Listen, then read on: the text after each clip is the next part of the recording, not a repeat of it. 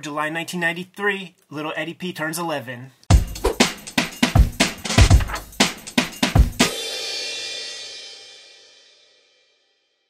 Welcome to Cartoonist Kayfabe, Wizard number 23, July 1993. My name is Jim Rugg. My name is Ed Piscor. The culmination of my comics reading experience up to this point, Image and Valiant meet.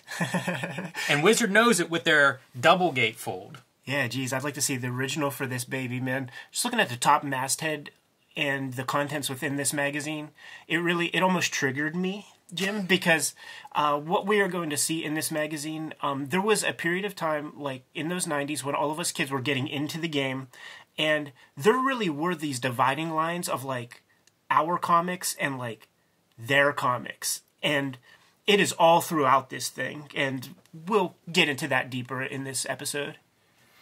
Yeah, good point, Ed. It is interesting. This is part of the comics in the 90s that I enjoy, and that's whenever things are just going like expand, expand, expand. I mean, this is 4 pages of advertising that Malibu is buying. Yeah, we can't even show it all on one screen. Not that you're missing much, but it's culminating in Ultraverse advertising.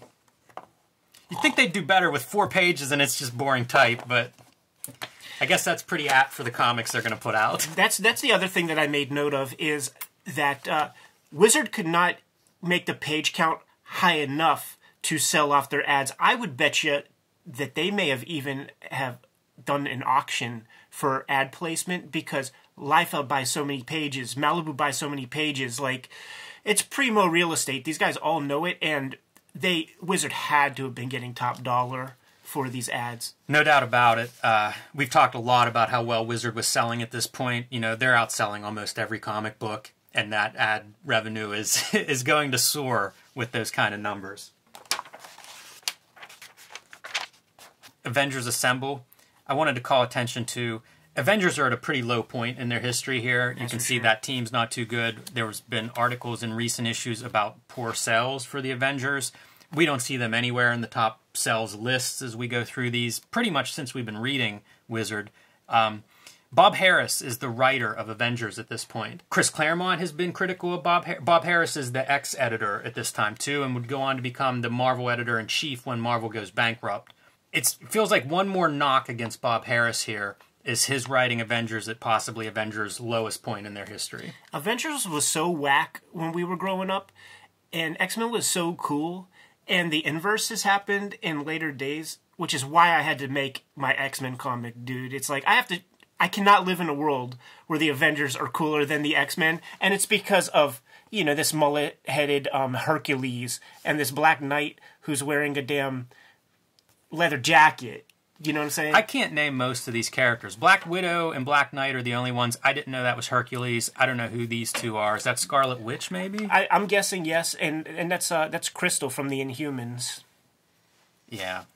So this is one of those where, like, I'm not sure if Bob Harras is to blame for this, but he's got a couple of knocks on him from Wizard coverage. That's true. I'm not going to hold this one against him too much because the Avengers was pretty whack for as long as I've been around. I got nothing out of the letter from the publisher. Wizard continues to soar. My outstanding note from this opening is the magic words letter from Erik Larsen. Spicy. Eviscerating David Michelini's claim as being the creator of Venom. In my like kind of comics career and like meeting and getting to know people, anybody in comics is not like my real friends who are my soldiers and who will defend me, fucking take a bullet for me. Like, Larson here, he's taking a bullet for his man, Todd McFarlane, and I give him mad props because almost everybody I meet is very careerist and they're just climbers and shit, but the people who aren't are the people at the tippity top of the game, man. They were the most magnanimous and helpful people in comics, and these guys are at the height of their game, man, and they have nothing to prove to anybody, and they made themselves, so they can cut some promos, man. Well, I was going to say, besides McFarlane, Erik Larsen worked with Michelini on Amazing Spider-Man for years, so this may be more about Michelini than it is loyalty to McFarlane. I don't know that to be true, but it is a scathing letter. Larsen is hardcore at this time, man. He recently is outed as name withheld, the guy who's saying that like artists drive these books and yada yada, and these guys are all Jack Kirby proponents and shit. So when he sees Michelini in the last issue of Wizard, or maybe the one before, talking about how he's the sole creator of Venom, man, Larson wasn't sitting still for that shit. Right here, it's all lip service because there was no film or anything like that. But these distinctions matter so much more nowadays, where it's like there are equity rights or incentives for people who created the characters, blah, blah, blah. They make a note. They gave Michelini a chance to respond to the letter, and he does not. He declined. And then they go through kind of the history of Venom, of what we know from comic book appearances. Spicy. Yeah, I'll say. It's a little bit of like blood and guts comics journal style letter column to open it up. It's what happens when millions of dollars are at play and shit. You know what I'm saying? Like, Wizard News. Toy Biz makes marvelous deal.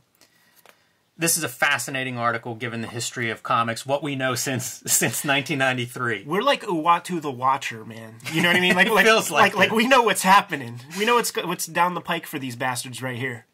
This is the first mention that I have seen of Avi Arad. Goes on to be a big shot at Marvel.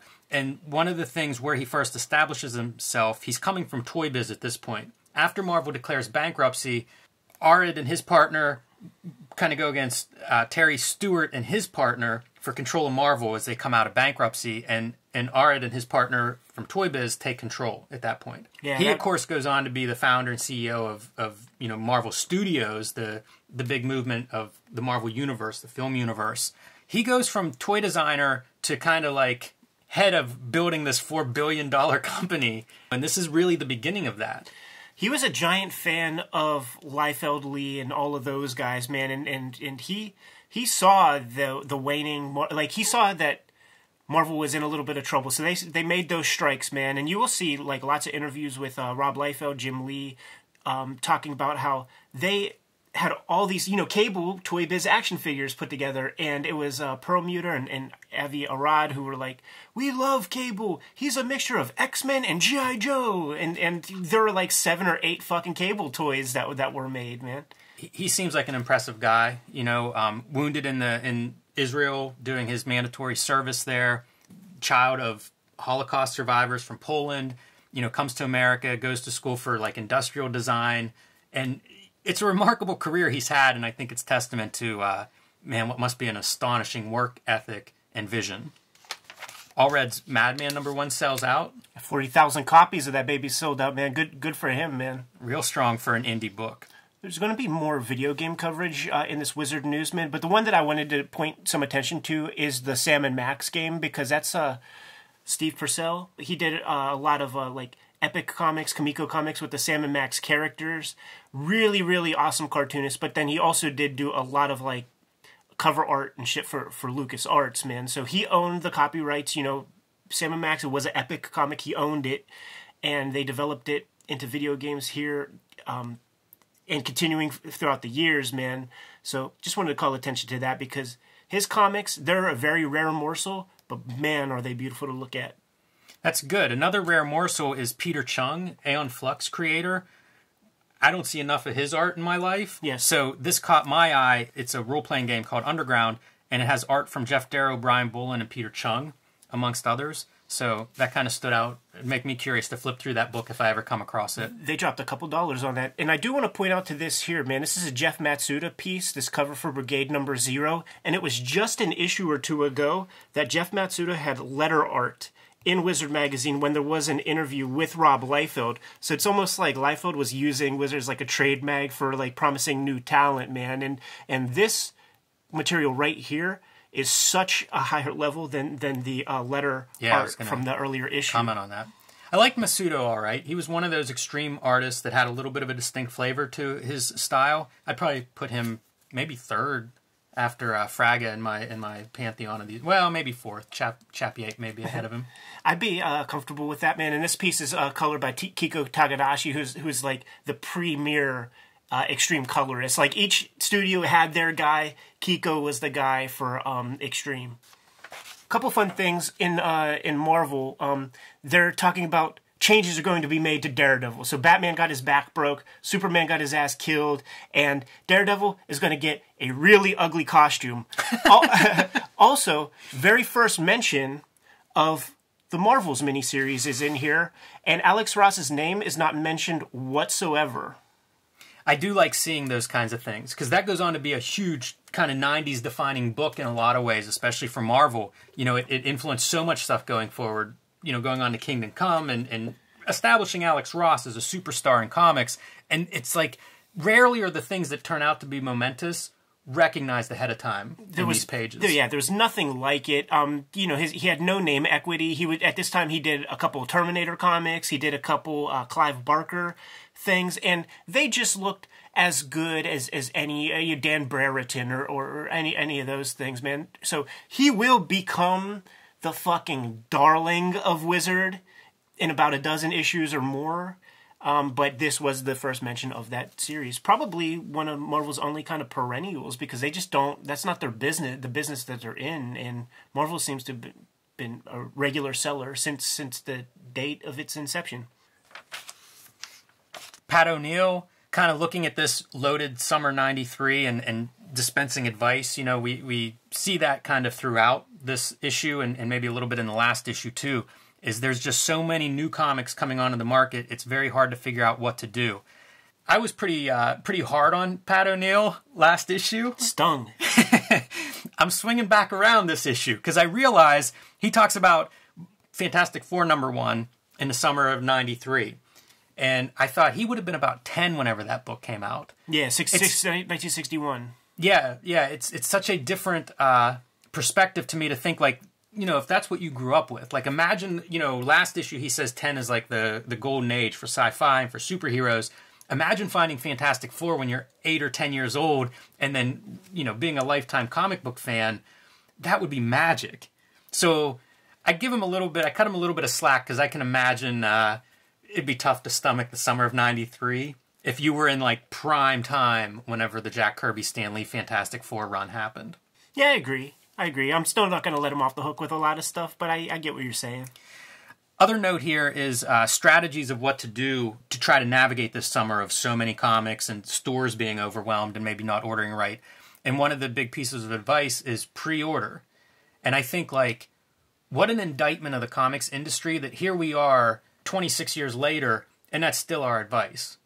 How have we not evolved? How are we still stuck in 1993 mode as an industry? Shame on all of us. It's there needs to be somebody with the charisma to just kind of like make this shit work, you know what I'm saying? And it has to be adopted by all of us. So like every time we do a Kayfabe weekly shoot or something, you're never going to hear me say final order cutoff date, blah blah blah. Here's the code. Fuck that. Go to your store. Just let them know that you could get it. That's right now. That's the best you could do. We're doomed if we don't come up with a better thing.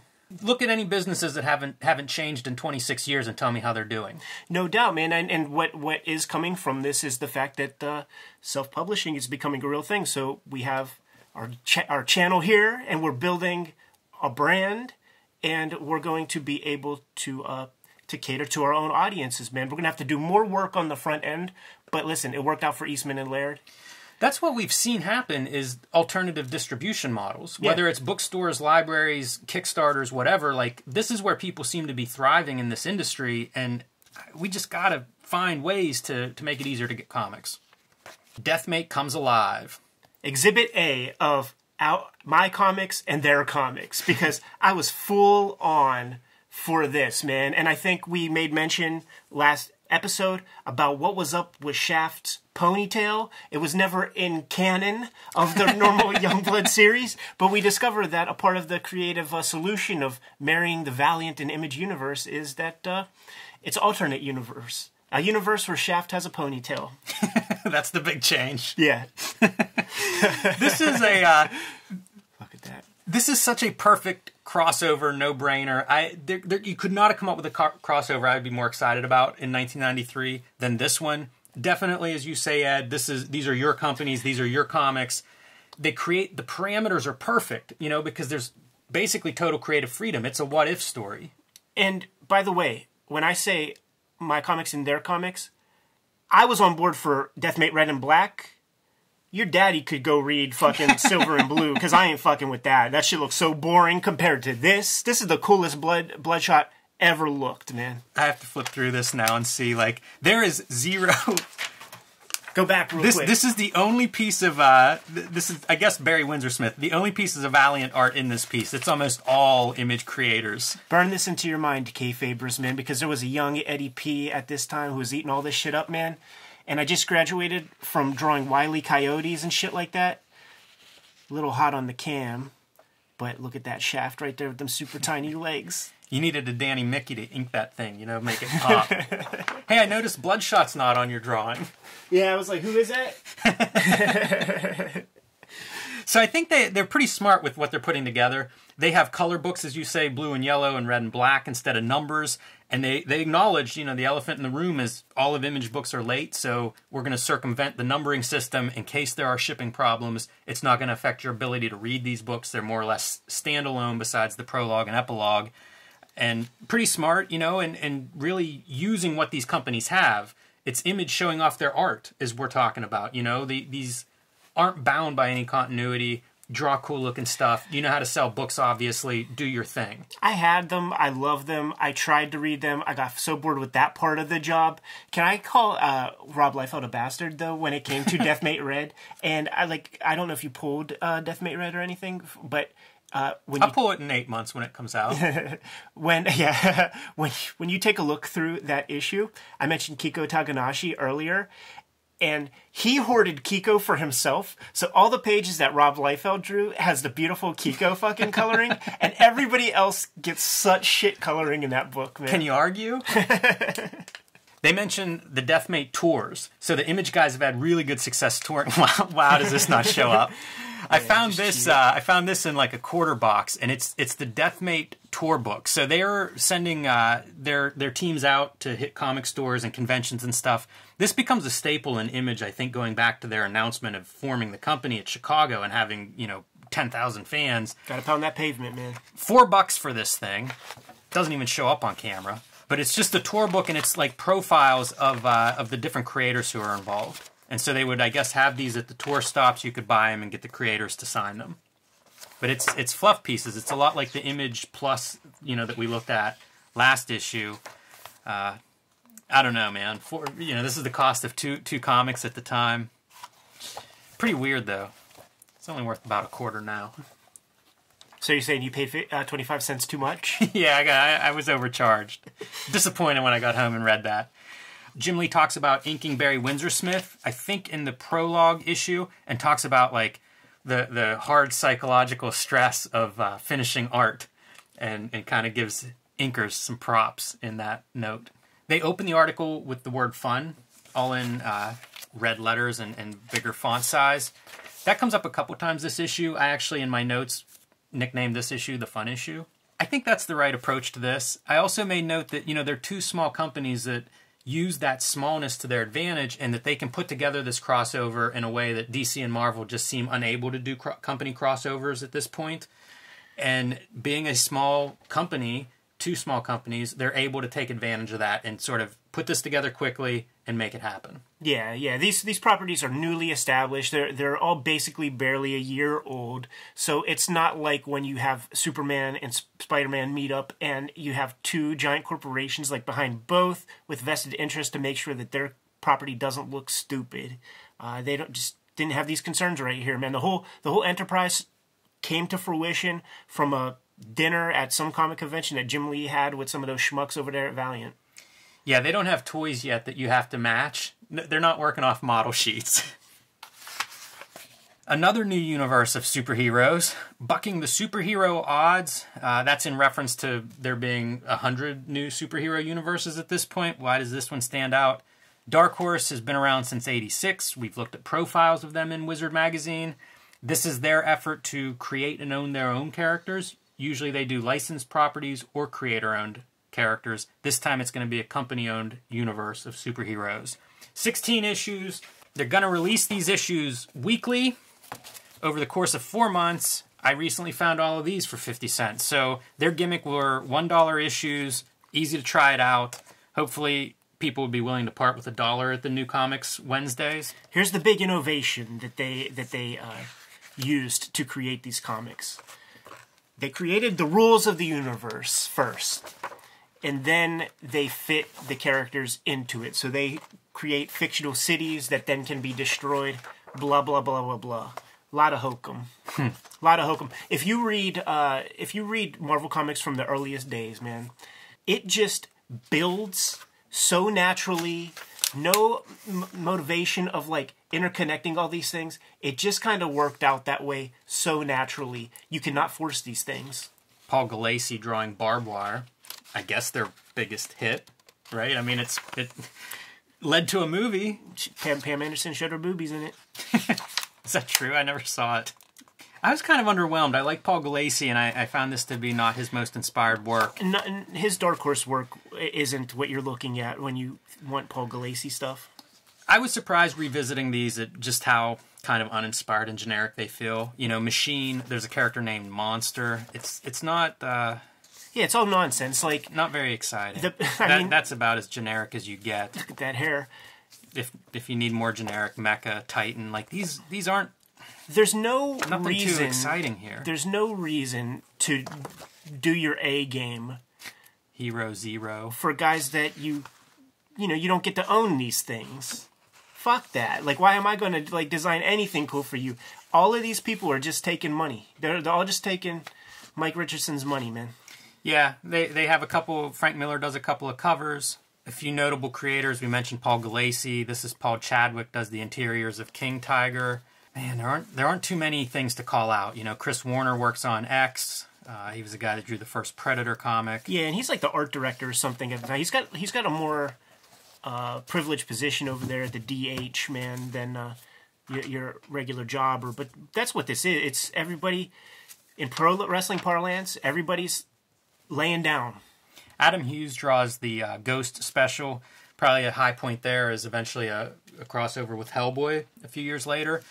A few of these characters would spin off into monthly titles after this first 16-issue run, but I don't think any of those left much of a mark. No. The power of images is too strong, you know, and the fact that you could make something and prosper yourself. The spin on Vertigo. DC's new imprint is designed to attract an adult audience and expand the horizons of the medium. I don't know in a million years if this is the universe or imprint that you would bet on from this issue. In 1993, when this comes out, it's incredible to me to think that Vertigo is still around. In a time when Image, as you say, is sort of, it's hard to step to them, Vertigo goes the other way, focuses on writers, and they're still around. This is exactly what I'm talking about. Of like, when I was picking up my Deathmates and stuff, and I would see these very, like, these painterly covers and these kind of like this goth imagery, I always just associated that with like teenagers. So, you know, like this is like, these are for adults. These are the big people's comics. Yeah, and that's written about right off the get-go. Karen Berger is the editor behind this group of titles. Always was a great ambassador for comics, I think. And you can see it here. You know, like we get to see all of these profile puff pieces on all these different companies. To me, this one comes off with the clearest vision of what they are doing, who their audience is. She talks about trying to get a different audience. And DC puts some money behind that. There's some advertising programs that they talk about for non-traditional advertising outlets. So this would be things like alt-weekly papers, you know, that are maybe in a school market, you know, like a university market or somewhere where you can reach some people that aren't typically your Wednesday Warrior type shoppers. I mean, down to the New York Times, you know, New York Times, Village Voice. Exactly. All of that stuff. It basically addressing a lot of stuff that Patrick Daniel O'Neill mentioned in an early editorial in like issue 2 or 3 of Wizard Magazine. Like, why are they not peddling these books to those kind of venues? And DC listened and put some money in the coffers for promotion of Vertigo. I did not realize Vertigo wasn't around before this either, because a lot of their titles, things like Doom Patrol, you know, I think of Grant Morrison, Doom Patrol as Vertigo. It had published a long time before Vertigo was an imprint. Yeah, they fooled in here. That's what I like about this article. It's like the Karen Berger origin story and Vertigo, you know. So it talks about how like she was just an assistant editor on the mystery horror books, then like graduated. Imagine this graduation. Like then she gets to edit Swamp Thing by Alan Moore. You know what I'm saying? And then that thing goes gangbusters. And then she becomes the figurehead for what they called in-house the Berger books, which will then become known as the Vertigo imprint. And now she has Berger books right now, like the imprint with Dark Horse in 2019. Yeah, it's a pretty impressive article. Again, compared to some of the other publisher puff pieces, this one feels very focused. There's a huge slate of books that they're preparing. I brought a couple to kind of talk about. One note is a lot of 80s artists, black and white artists, are being represented here. Michael Zulli from Puma Blues, Ted McKeever, who we've spotlighted in a previous Palmer's Picks. And in fact, his title, I'll show off a couple issues while we talk here. The Extremist, written by Peter Milligan, drawn by Ted McKeever. Pretty different art style and everything, you know. I mean, I think it's clear if you flip through these Vertigo books, they do look very different. Yeah. And a lot more interesting looking than Comics Greatest World that we just flipped through. Maybe even scary to an 11-year-old. I'm trying to put my mind into you know, where my headspace was back then, and I think that this would look like odd to me, man. Yeah, this is not what we were seeing in Image books at the time. Another guy they mentioned is you know, would fitting in your thing would be Guy Davis. Yes, Sandman Mystery Theater. Yep. Written by Matt Wagner. Yes. Who's also another black and white guy from that period. Mike Allred is being listed here in some books that he's going to be doing some artwork on. So he's starting to, you know, these editors are finding talent from across the spectrum of comics. It's not just superhero stuff. And it always saves the day. If you could map it every, say, 5 years, because the next batch of the indie people that get kind of like pillaged would be like the David Mack, the Brian Michael Bendis guys. You know, so like every 5 years or maybe 10 years, they'll get the best of the indies to do like the best, you know, Ed Brubaker. Like I said, I was surprised to see Vertigo in here.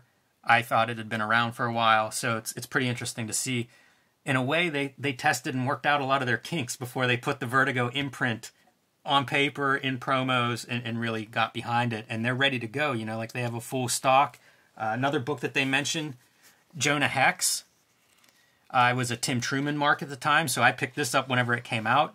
Joe R. Lansdale, the writer, is a novelist traditionally, so you know they're looking outside of comics to find talent, not just alternative comics, but you know novelists, writers, screenwriters. A little bit broader survey than you would typically find. This was an era too where there were you could count the number of women working in comics, like in the creative space, probably on two hands, with fingers left over, and maybe 50% of them are working for Vertigo at this point too, man. We're talking Jill Thompson, we're talking Ann Nocenti. She you know, left Daredevil and doing editorial stuff over at Marvel to write, I think it was Kid Eternity with Sean Phillips drawing. Yeah, another name who, you know, still around comics and very successful artist all this time later. So a good eye for talent, no doubt. I want to call attention to this Westfield Comics ad. We have looked at this ad for, I don't know, maybe all 2 years of Wizards history. It's lousy, right? Or maybe it's good because no other ad looks like this. Most of them feature some poorly drawn character or something. I don't know if I like it or hate it, but I feel like it has to be mentioned. Sooner or later, it's going to go away, I think. And it's absurd. Every issue, this appears. Yeah, and you know, it's a comic book distributor, so what sells comics better? An empty road. Yeah. Something metaphorical there. Very odd. Should note, Sandman's at issue 50 at the time of this article, right around issue 50. That's pretty far in its run. That's another one that surprised me. I think of Sandman as sort of running all through the 90s, but if it's at issue 50 in 93, like, that's only a couple years to go. One other thing worth noting in the Vertigo article is the fact that they are dabbling in creator-owned properties. And there were a lot of, like, missteps earlier in the 80s. Like, Karen had to weather some storms, and one of the major storms was Alan Moore. And the fact that he had a lot of grievances, man. A lot of confusion in their earlier in their earlier dealings with one another. So she's trying to not make good, but they have to compete. Image exists, and Image is selling like crazy. And why would people do so much work for hire if they didn't have to? So she's bringing in these independent talents, and you could just bet that she was probably peppering some stuff in there, like, well, you know, we have a creator-owned position in our imprint as well, and furthermore, she's publicizing some of the books in here, which is never done at Vertigo, really. I mean, excuse me, at Epic Comics. Like, Marvel would never take that much time to promote, you know, the Rick Veitch Epic Comics in Comics Journal or something like that. They talk about that contract in here. She even uses the word negotiable.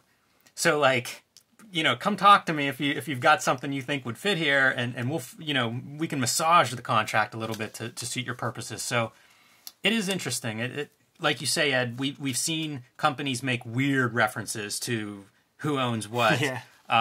You know, creator driven, I think, is a phrase we've seen. Yeah, creator controlled. Yes. So, Orwellian doublespeak. I made a note of that too. It's pretty unusual to see somebody reference their contracts in this way. There's something uncanny valley about this. Mm-hmm. Looks kind of real, but definitely not. What do you think that's drawn with? Do you think that's pastels or something? That's the first thing that came to my mind. That's pretty unusual.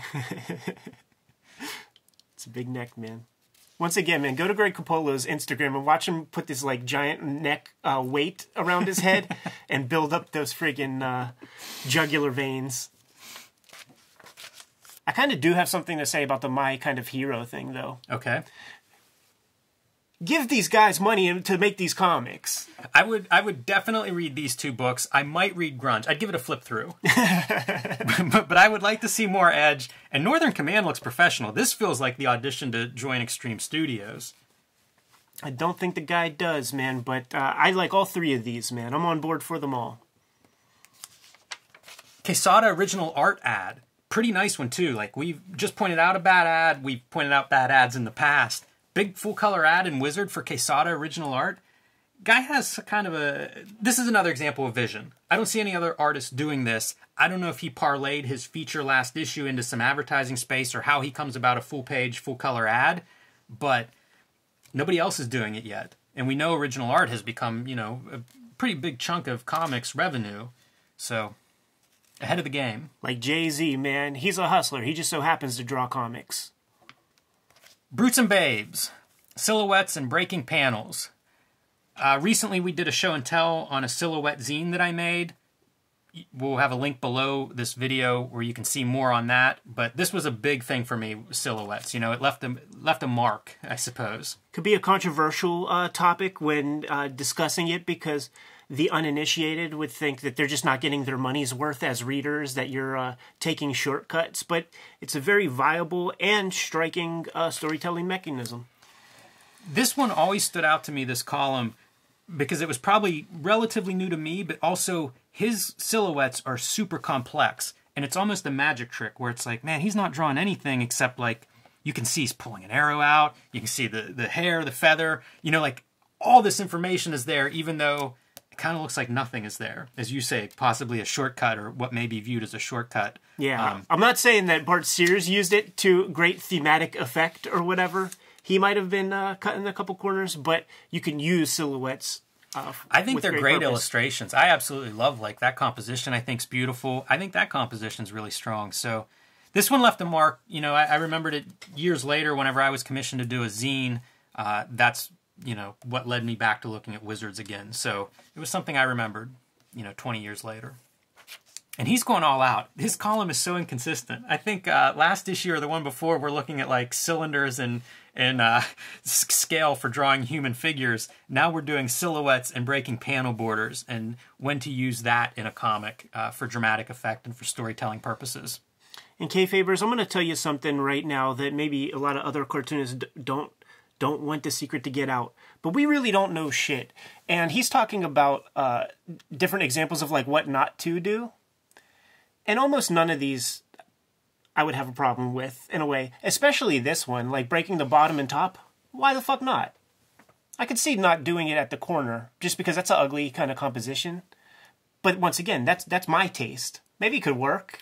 Yeah, I'd sign off on all three of these. Yeah. You're right. This is the one that I'm not as sure about, but this is Brutes and Babes. You know what I mean? Like, it's a weird column. It's fun to look through, though, and especially to remember me as a youngster trying to, like, figure out what this all means. And there are some good rules about where to break stuff. Often you'll see people break hands or something at the border. Maybe not breaking the border, but actually just chopping off a composition there. That's one that's a no-no that I probably picked up somewhere in this kind of writing. And some of it does make sense. Yeah, sure. But I just want the Kayfabers to know that a lot of this stuff is subjective. So consider your sources when you're making your comics. And don't feel too overwhelmed by getting too many rules thrown down your throat. Because that's the thing that these brutes and babes would do to me. It would sort of scare me a little bit. It would sometimes complicate things and send my mind to a bunch of places where the real focus should be when you're starting out, just make some fucking comics. Just do it. Yeah. And by the way, when I was starting out making comics, I don't know if I ever did silhouettes. It was a long way in before I started thinking about a silhouette and actually drawing a page of comics. Tribe number 5. Tribe went through multiple publishers. It lasted several years to get those issues out, and I think 3 were in total printed. I was going to say, man, like they definitely bought some ad space well in advance, because I don't even remember there being a second Image issue. No, there wasn't. Although it was listed last issue as being available on sale. I do like this ad, though. I love the purple and yellow composition. I don't know what Crushed Velvet is, but I wish Tribe 5 had come out. And I'm going to say, to me, it's a dumb ad because I love Larry Stroman's art, and if you're going to sell a comic, let's see a fucking drawing. That's fair. Savage Dragon versus Teenage Mutant Ninja Turtles. Savage Dragon number 2. Eric Larson buying a couple ad pages, man. We can just call these names off, man, and we're going to see who's got the pockets, man, to invest in promoting their comics. I'm ready for Eric Larson to dash off a mean letter for not getting more coverage in here. Like, come on already. Toying Around. Hot toys for hot summer movies. Not too much in the body of the article, but it's the first action figure price guide. Anything stand out in there? Nothing too much, man. I was taking a look to see what my black costume Spider-Man was worth. Not too much right here yet. Last Action Hero was such a colossal failure, and that action figure photo might sum it all up perfectly. Not a very exciting figure. Again, doing the image test at this time period, not a very exciting action figure. Well said. I think Avi Arad would not approve of that figure. Not the best comics ad. When I first read this, I thought it was The Hunt for Magneto's son. You know what? I did too. you blow my mind, because I was thinking that the whole time, actually. I thought this art was pretty impressive. From a production standpoint, there's some hours logged on painting this thing. Is that Tex? No, I guess probably not. Bob Larkin. Hey, good for him. I think I looked Bob Larkin up and for a minute thought it was Bob Camp and realized that's different dudes. But it's still like a lot of work on that page. Nemesis. Man, this issue's all about the ads. Do you know who this ad is for? I don't. Well, I would have to say probably Harvey, right? Harvey Comics. Yeah, this would have been the death throes of Harvey Comics, Richie Rich, Little Dot, all of those books. This is what it looked like in the end. And here's why I know. Only because I recently watched an earlier Wizard episode, and we pull out an issue of Ultraman.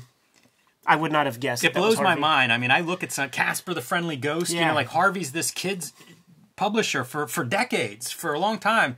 They published Richie Rich, and at the time there were like 20 Richie Rich monthly books in the late 70s, early 80s. That was the most popular comic book on the racks, and this is basically their demise here. That Sequest fucking license, man, that was the death of them, dude. The thing I always liked about the brazenness of old Harvey Comics is they're the only publisher. Page 1 ads.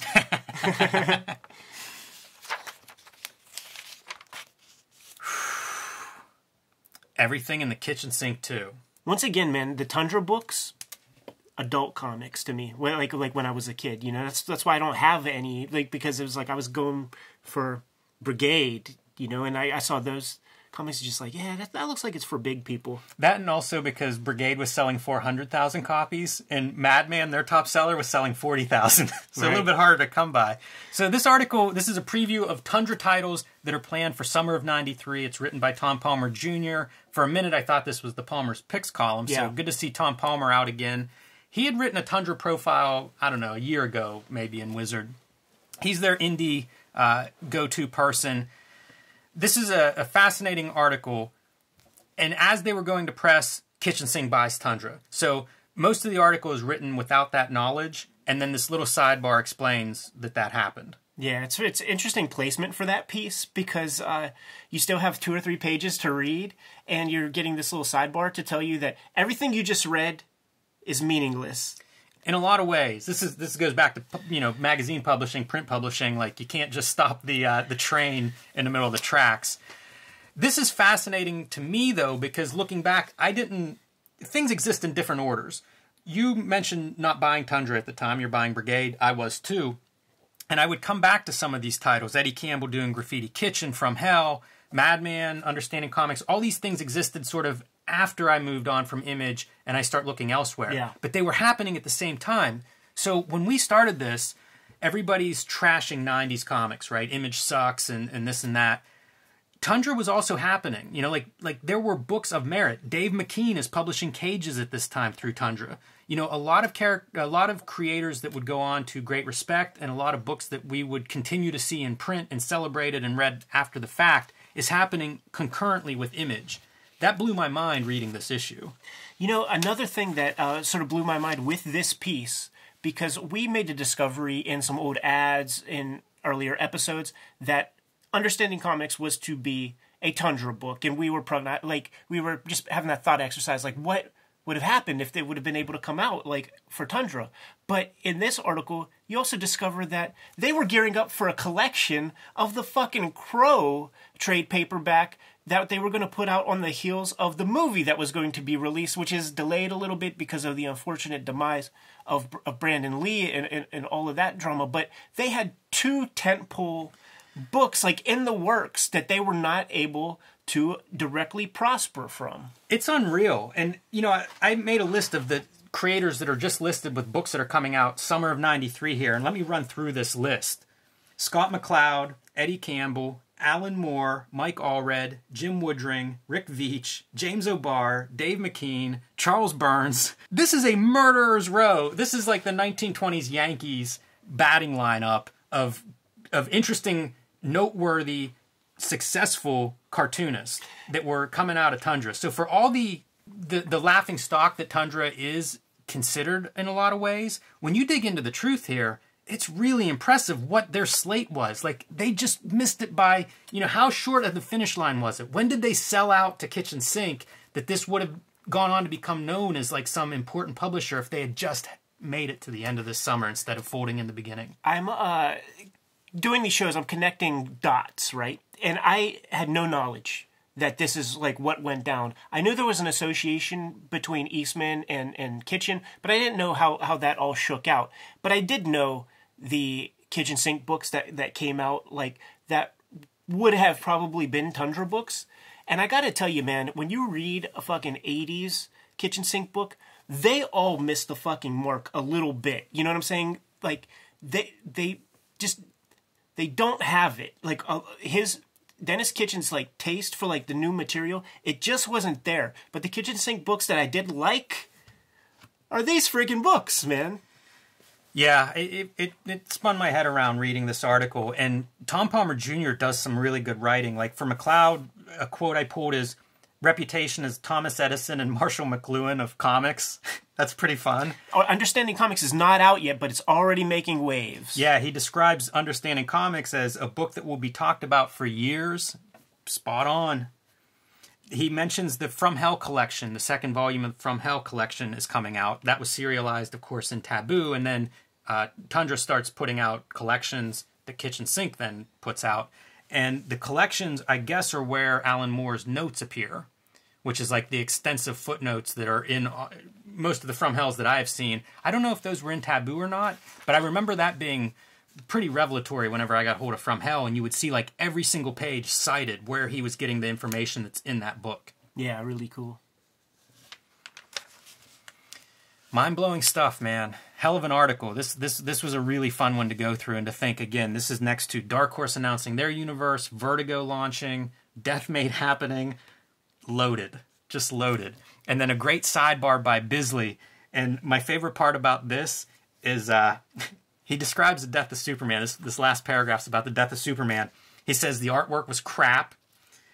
It should have been World War III, and then darkness descends on the earth, and rain starts to fall. And he's totally right, man. These guys should have torn down, destroyed cities like the Miracle Man fight. You know, what would it take to kill Superman? And it would have been an almost extinction-like event. Imagine if a bunch of nuclear bombs go off, you would get that black cloud of ash.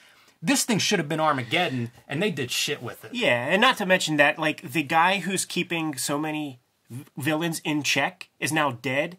God damn it, you need to put on your boots and get out there and start raising some hell. Now, the thing that I will say about Bizman is he is such a darling, and he's got patrons. And fucking Kevin Eastman is like, Kevin Eastman must have added a wing to, like, the left side of his house, and fucking Glenn Danzig added a wing to the right side of his house, because he basically draws comics and shit exclusively for those guys. And by house, I think you mean castle. They're building towers on that castle, man. That is the word, man. And I do have it on good authority that Kanye West goes to visit him at that castle sometimes, so he probably has more patrons than we even realize. I obviously like Bisley. I often sing his praises art-wise, but he talks about how he got into comics, and he tells a story that he used to be a lion tamer. It's ridiculous and absurd and totally on point of Bisley as sort of this character that's spinning yarns. So anyway, this article stood out to me, and probably the peak of my Wizard fandom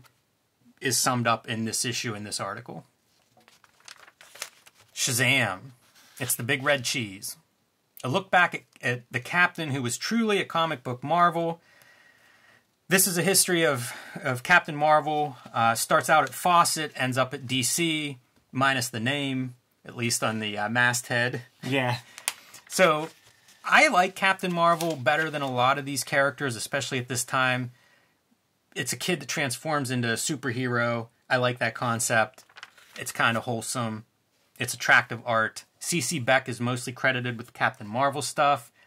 Captain Marvel's popularity spins off into other books, so noteworthy is Mac Rayboy, who did Captain Marvel Jr., and had a totally different style. A much more realistic, heavy, dark style compared to C.C. Beck's very cartoony, dots for eyes kind of style.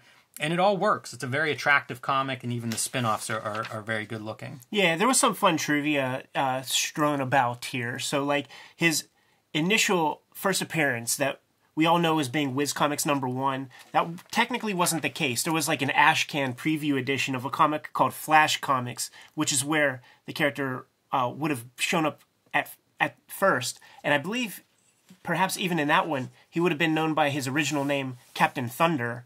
But the same month that comic was sort of printed, the Flash Comics from DC comes out, so they had to call some audibles, as they say, man. But the big writer for Captain Marvel back then, the guy who like really made that series sing, was a sci-fi writer named Otto Binder, who is from like that first generation of sci-fi fandom, the pulps and all that stuff, man. I, Robot is his famous story. I'm going to flip through this as we talk. Yeah, do it. And then a lot of amazing innovations occurred with the original Fawcett series. One of them being the first like big major serial of the Monster Society of Evil took place over 4 consecutive years worth of storytelling. Now in these old comics, there would be there's your silhouette. Silhouettes. Everybody's there. Hogan. There would be say 4 stories in an issue. So like one of those stories would be this serialized story, but Fawcett had many superheroes that were a part of the pantheon, and the first major crossovers were done like in Captain Marvel 2. This is the other thing, by the way, man. It's like Talking Tiger. That was some shit where I would get these World's Finest comics, and there would be a Shazam story publicized, but they would call him Captain Marvel on the inside.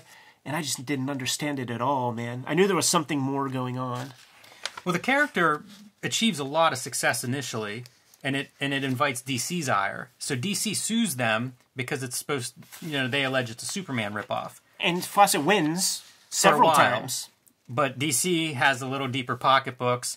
This also coincides with kind of the collapse of the Golden Age, and eventually they just give up. through the appeals process.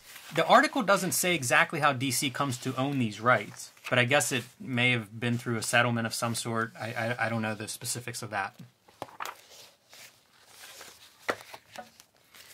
The writer of this article concludes with, there just may not be a place for a good old-fashioned hero in today's comics.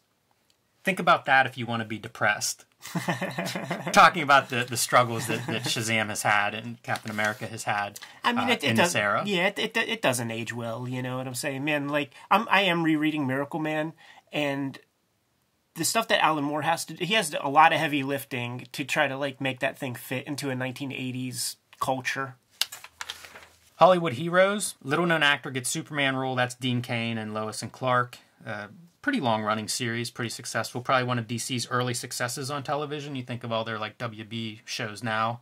In a way, perhaps they trace back to Lois and Clark. It's all we had, man. There is a mention of Joss Whedon punching up or writing the script for Toy Story. I never knew that before. That's kind of interesting. They mention Toy Story? They do, and it's a very small mention. You know, this is like the Alex Ross Marvels where, of course, I won't find it now, but it's just a very, like a one-line... Did they say the word Pixar? High-Tech Toons, an offshoot of Pixar Corporation, will be doing all the animation for Disney's Toy Story. That's so cool, man. Okay, I see Lasseter's name. Yeah, is directing the film from Joss Whedon, Buffy the Vampire Slayer script. Tom Hanks voiced Buzz Lightyear. So it's this paragraph is the only mention, but pretty interesting. Again, I don't put all of this stuff together at the same time until I start going through these and you realize, like, okay, early days of Pixar and Toy Story are here. I mean, I'm fascinated to take a look at IMDb to see when Toy Story eventually comes out. Because it's not 1993, I don't think. No, it's maybe 95, I'm guessing. 94, 95, maybe late 94, maybe around Thanksgiving. Under the video, theater, and theme parks section of this column, he talks about Hellraiser 3. And he says, those with faint hearts or deeply religious convictions should avoid Hellraiser 3 because it's very unsettling. Even I left the theater thinking some of the scenes had gone too far. We cut our teeth on these flicks, man, so I have nothing to say about that shit, man. But of course, this is the big story here, man. The fucking biggest tragedy in fucking 90s films. Like so many people should be fucking ashamed of themselves for what happened there with Brandon Lee getting shot on set. It disgusts me to think about it, man. You know, I want to punch a lot of dudes in the jaw who could have prevented something like that from happening. Yeah, it's horrific. And it's hard to separate it from, you know, like when you think Crow, it's hard to not think this big successful comics film, but it's horrific. And they go through in detail several incidents that happened on this set, whether it's negligence, bad luck, combination of a few things, but apparently there were a lot of problems on the set. Such a shame. Palmer's Picks. Try sinking your teeth into concrete. This is Paul Chadwick's Dark Horse book, Concrete. It's kind of when I started reading comics, this was a pillar of Dark Horse and of creator-owned and black and white and alternative. I think he appears in the very first Dark Horse Presents #1. He does, yeah. He's there from the beginning of Dark Horse Comics, and it's a very celebrated series. He was the darling of the awards, man. Harvey's, Eisner's, all that good stuff. I appreciated this article because I didn't know much about Paul Chadwick. I knew a few things, man, and some of the things I knew are actually not in this article. For instance, he was a part of early Fandom Comics, and there was a very famous, I think it's called Appa 5 that Frank Miller did strips in, but Paul Chadwick did strips in the very same issues of that. So he was around for a long time, and I didn't know that he worked in the movie industry as storyboard artist and stuff. I didn't either, and Pee-wee's Big Adventure is one of the movies he storyboards. Yeah, that's fantastic. And the way that they, Tom, I love you, man, Tom Palmer, but they talks about then breaking into comics, like it's not a lateral move or so. Actually, that's pretty cool of Tom because he's yeah, comics rule. Well, even working on a night, some movie that we consider good is far removed from being able to do your own thing. No, that's true. I can see that if you're ambitious and have these ideas. So Concrete is it's a human who gets captured by aliens or something. His brain gets put into this body, Yeah, big concrete, 5-ton body or something. Right. So it kind of alienates him from human contact, physical contact, obviously makes him very different physically. And then this is, average guy trying to manage what happens in this situation. And so, of course, there's lots of spotlight on him, and he does stunts with this, like swimming across the ocean with sponsorship. This looks like some of his origin stuff. He climbs Mount Everest in one story. Paul Chadwick was also interested in environmental stuff, so Concrete was interested in environmental stuff and would draw attention to that. Did an Earth Day special with that in mind. And, very attractive art. This is 1987, and comics did not have the wide range of, especially indie artists, working at this level of polish. Yeah, I would use Palmer's picks for recommendations. And once again, keeping with the theme of, like, my comics and adult comics, there was something about this that I felt was adult-oriented. Not in any sort of gratuitous thing, but it just seemed... I've seen way more adults reading this kind of thing than otherwise. And what I like about this particular article is how Palmer's kind of describing the series and how it works macro and micro, where there would be these mini-series that were part of the Concrete canon, and they would obviously tackle bigger sorts of narratives, man. But when Concrete shows up in a Dark Horse Presents or something, then those smaller stories are just about how the character kind of traverses everyday situations with 5,000-pound body. I like that. He will go on to be one of the Legend guys, which is Dark Horse's, upper echelon creator-owned imprint. And this is one of those miniseries that you're talking about. This is probably as he slows down in production. That first series, I think, was published bi-monthly for like 10 issues, which is pretty remarkable for indie comics creation and output at that level. Especially, so I was going to say that level of craft is really, really sharp. I actually quite like that black and white far more than I like this. That happens a lot, where the cartoonist will earn more time or maybe be considered better, at their craft, but it doesn't do as much for me as a reader. Oh, the color stuff? Or what? Well, just the more sophisticated, whenever I think they're better by most measures, it's less interesting. Oh, yeah. I like the rougher edges. I like that younger energy. Agreed. He does these as backups, the 100 horrors, and I don't know if Tom Palmer mentions those. They might have started after this Palmer's picks, but they would be these little backups, and they would be like something. The one I always remember is the character waking up and being paralyzed. This is it. The concept is just horrors, right? A nightmarish type scenario. And so this one always stuck with me. This character wakes up in the morning and can't move. And it just goes through like this whole, I guess, end of his life, just being stuck there paralyzed. So that was like a little fun backup, unrelated to Concrete, except that it appeared in Concrete's. Just getting a little sadism out of his system. Yeah, lots of nightmare scenarios. Gilbert Hernandez had Birdland to exercise some demons, and Chadwick has his 100 horrors or whatever it's called. So he did a lot of these. This is a 6-issue miniseries. Nice trade dress. Yeah, good 15, 20-year run. Well designed. You would always hear about Concrete movie. That's been reported for maybe the history of Concrete. Yeah, I guess that's right, yeah. And it makes sense knowing now that he had connections to Hollywood. He probably had his own connections. Mike Richardson and Dark Horse have a much higher track record of turning these comic books into movies. Probably a good thing that they didn't, man. But it could have been all him too. By the way, like he saw fucking Time Cop, he saw Barbed Wire. You know what I mean? And it could have been a stalemate issue, like where it's like his 50% equity or however that shook out, man. Maybe he's like, what? Maybe I don't want Uwe Boll to direct the Concrete movie. At the time of this issue, Comics Greatest World coming out, Paul Chadwick draws King Tiger, one of the stories, one of the comic books. Like I said earlier, man, doing favors, man. He's laying down, letting himself get pinned just so that he could keep doing his Concrete comics. Yeah. So this is his artwork for Comics Greatest World. Probably a paycheck. Even less inspired, exactly. That's what I'm saying.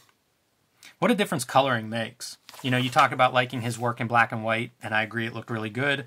I think his color Concrete stuff, far superior to this. And maybe it's the drawing, but I imagine it's a lot of coloring. This is joyless comics. This Comics Greatest World stuff is fully joyless. It's everybody taking a check, man. I saw the Kessel name in there, and the Kessels would then go on, like, eventually do cross-gen, and cross-gen's the most jobberish fucking thing in the history of in the past 20 years, man, of like, okay, not only will I, like, yeah, here's your work for hire paycheck, but now you have to come live in my compound.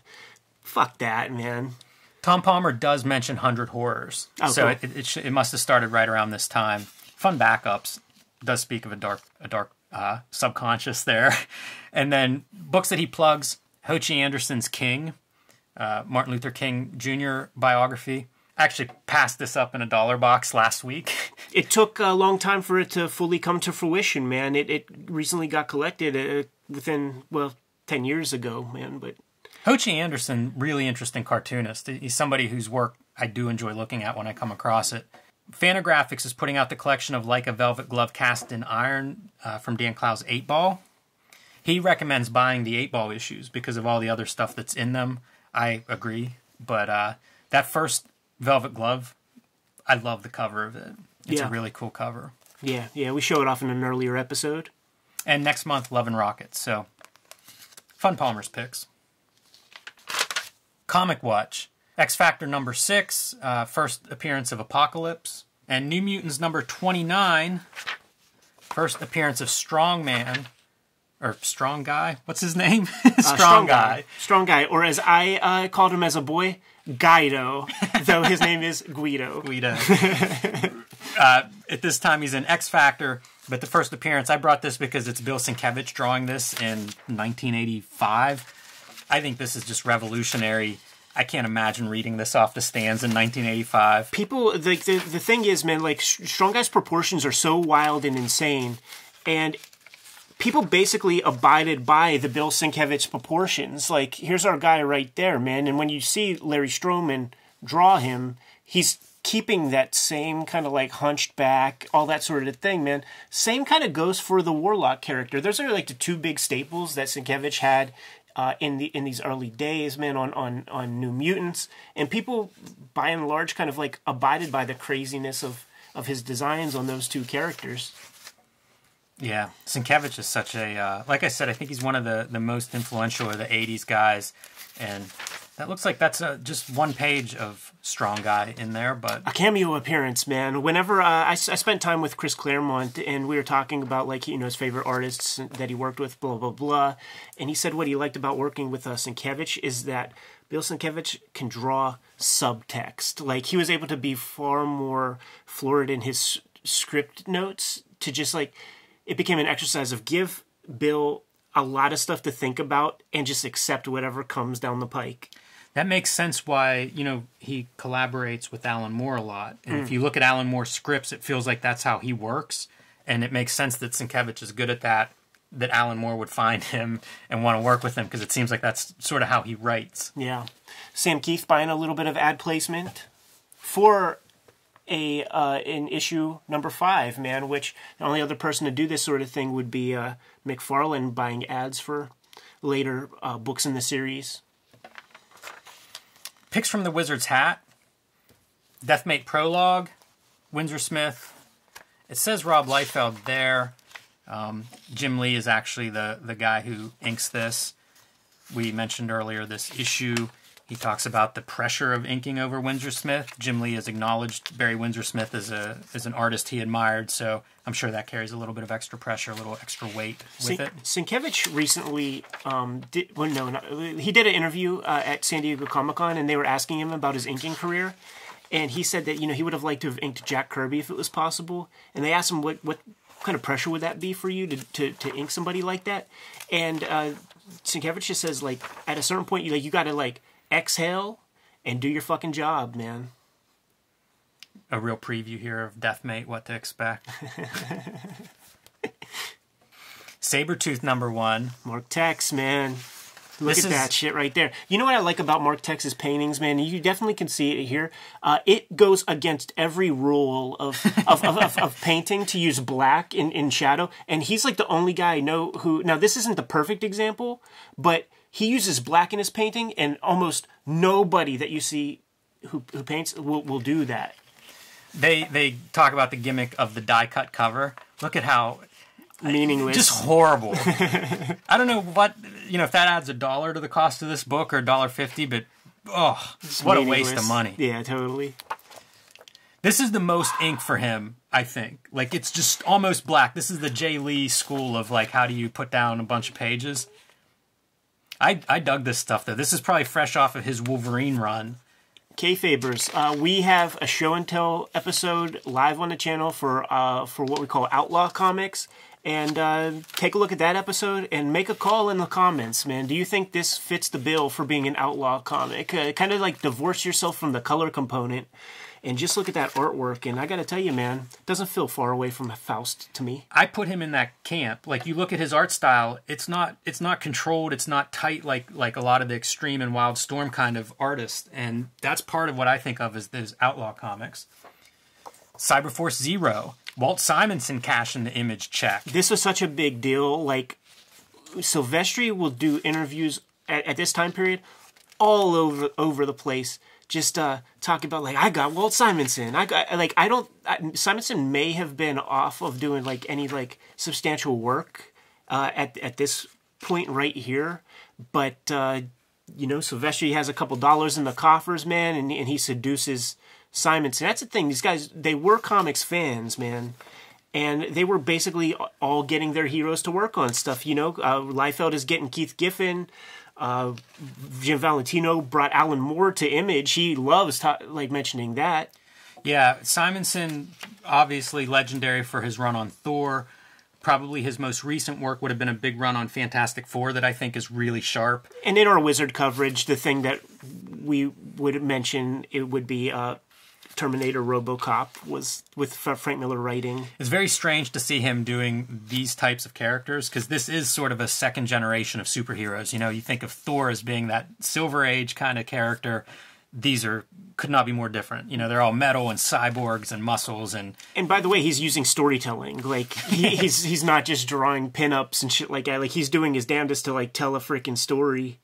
Very interesting to see his style applied to the Image, put into the Image universe, because he has these effects that he's done for a long time, like how do you draw metal, and some of his line work is very different than if you think of John Byrne as a contemporary who was very successful.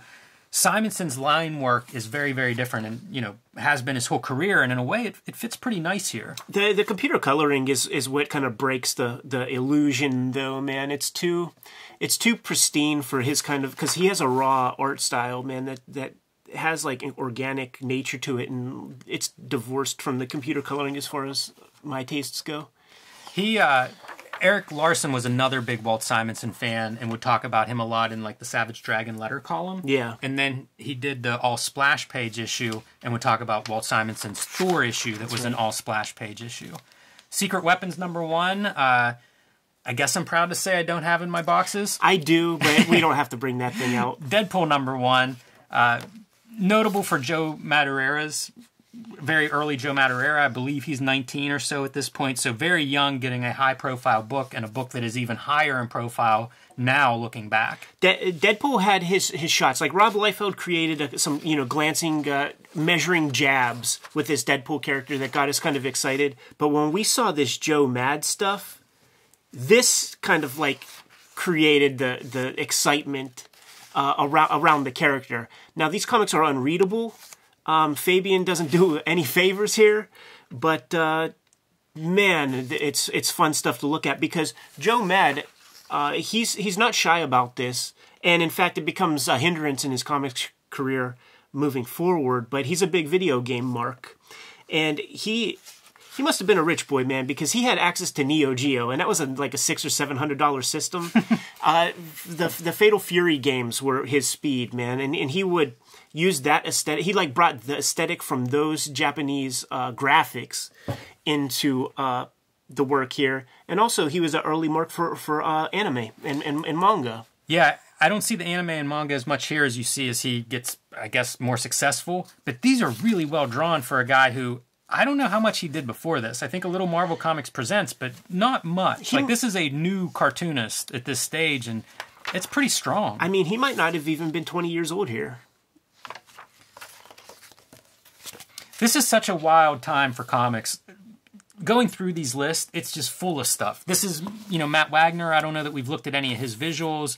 Known for Mage and Grendel. Finally gets to do the crossover with Batman that had been in the works for a while and hung up for various legal reasons. This is one of my favorite Matt Wagner stories, probably because it's of that time period when I had access to it. But he was always known for design, would do lots of different innovative page layouts, readable, one of the early writer-artists, maybe not early, but one of the contemporary writer-artists before that became a bad word in the 90s.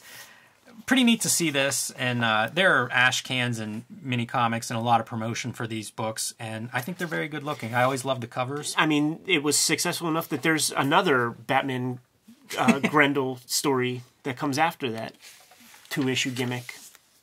Still the Gen X. Yeah, man. And like the tandem of J. Scott Campbell and Alex Gardner, that is my teenage years, man. I really love that stuff. And just keep your eyes peeled for how many freaking Gen X ads there are page after page for about the next 5 turns. It's funny, the Gen X becomes Gen 13 and the Jeffrey Scott becomes J. Scott Campbell. Yeah, man. Still working out the kinks. This month's number ones, I brought a bunch of these because there are so many. Everything's happening. Like Ultraverse is starting. This is Prime. Norm Brayfogle draws this. I think this is the best looking of the Ultraverse books. I don't know that we even have to flip through it, to be honest. You can see it all in the cover, but kid turned superhero bodybuilder, good with veins. I brought Savage Dragon number 1 because damn you, Wizard, if you refuse to cover this. This was my book. There was no book I was more excited about than this book when it came out. And one of the things Larson did in the miniseries, every issue would be splash page, double splash page with some villains. So he deviates from that a little bit. But between the miniseries and this one, Dragon went through some dark times. His girlfriend was killed in his apartment when somebody came looking for him. I gotta show you a panel that really fucked me up. That I couldn't understand at all. I didn't know what I was looking at. Yeah. This thing. I was like, is this a fucking arm guy? Is this like this drawing? It's wrong. There's something wrong about it. But in my very young, we established I'm 11 years old. I stared at this drawing for so long because I didn't understand. It looked like a worm, man. Yeah. Very confusing. Yeah, he would always joke in interviews about this. The people would ask him if the dragon breathed fire or whatever. So, Dragon's drinking pretty heavy. Weird that he has a flask while sitting at the bar, but sure. Hey, man, that's just a little hair of the dog. Gives him an excuse to breathe fire. He goes after this character with chainsaws. Man, this was it. This was perfect for me. So. Absolutely. For whatever reason, sick little fuckhead middle schoolers love stuff with blood. And that is the only Image comic that, would give us blood every issue religiously. It was R-rated. That was kind of shocking because it was cussing, blood, sex, naked. It was all in there. And as you say, it was the only book that was doing that. It was adult superheroes, except it wasn't very adult in any way except R-rated content. Union number 1. I brought this only because it's Mark Texeira. We just looked at Sabretooth. This is also listed in Pix.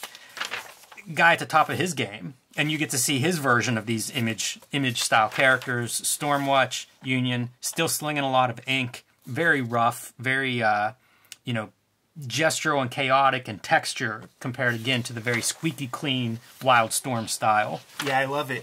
If you go back, this is almost like a precursor to Stephen Platt. Whenever Stephen Platt would draw his civilians.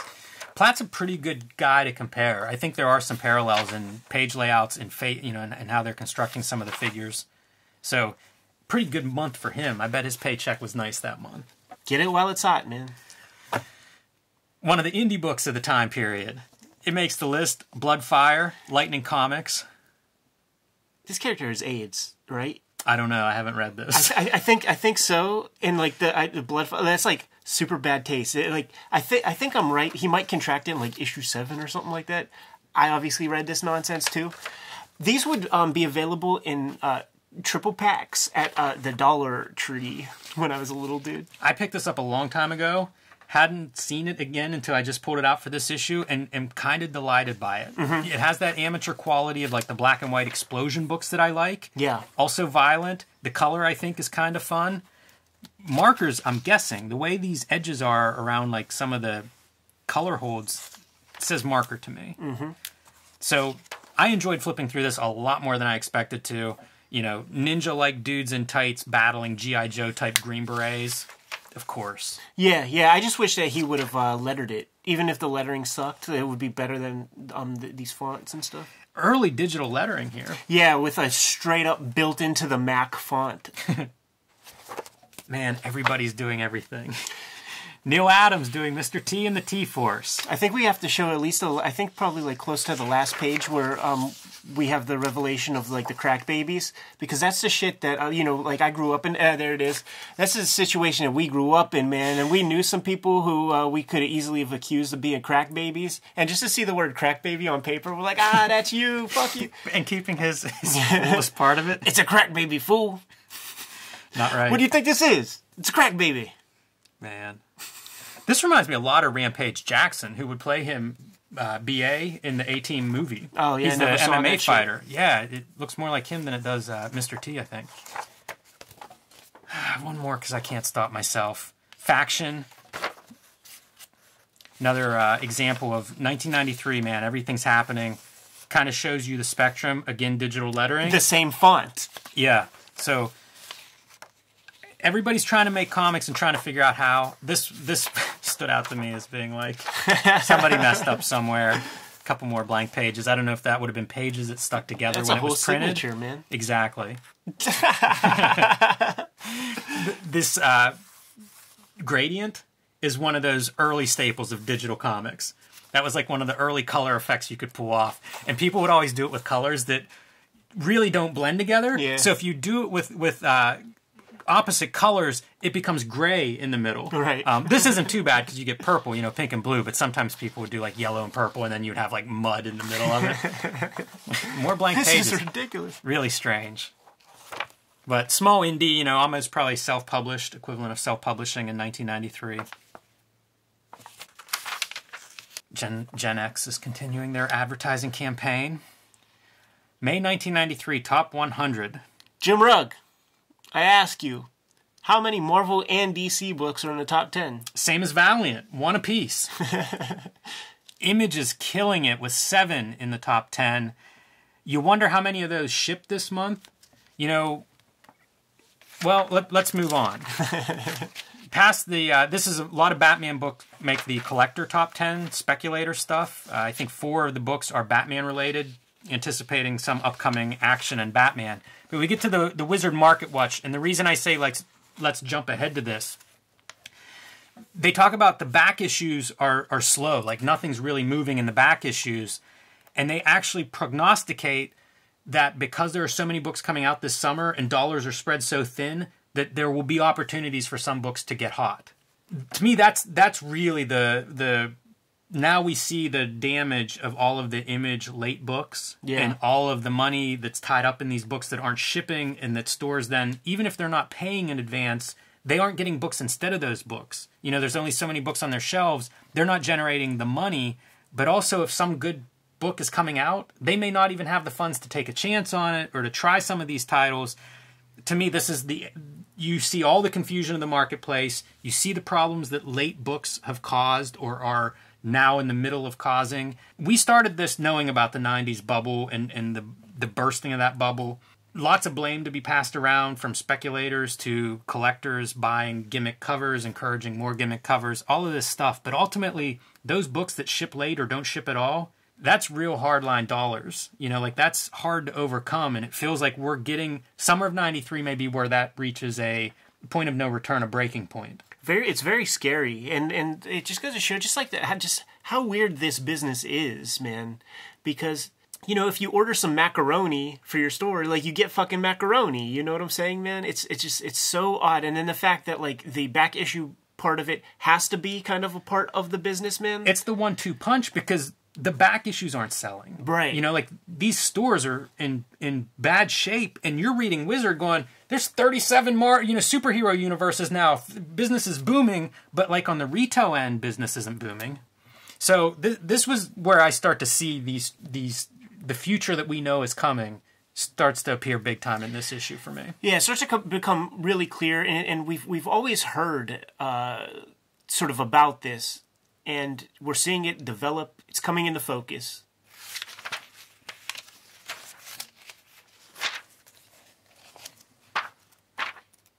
Not a lot of action on any of these pages.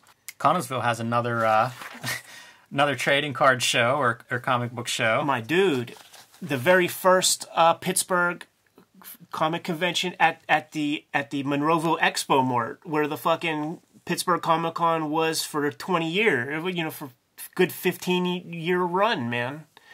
$3 admission back then. Todd McFarlane was the guy. If this is Pittsburgh Comic Con #1, it has a weird name there, but you know how sometimes the first thing has a different weird name.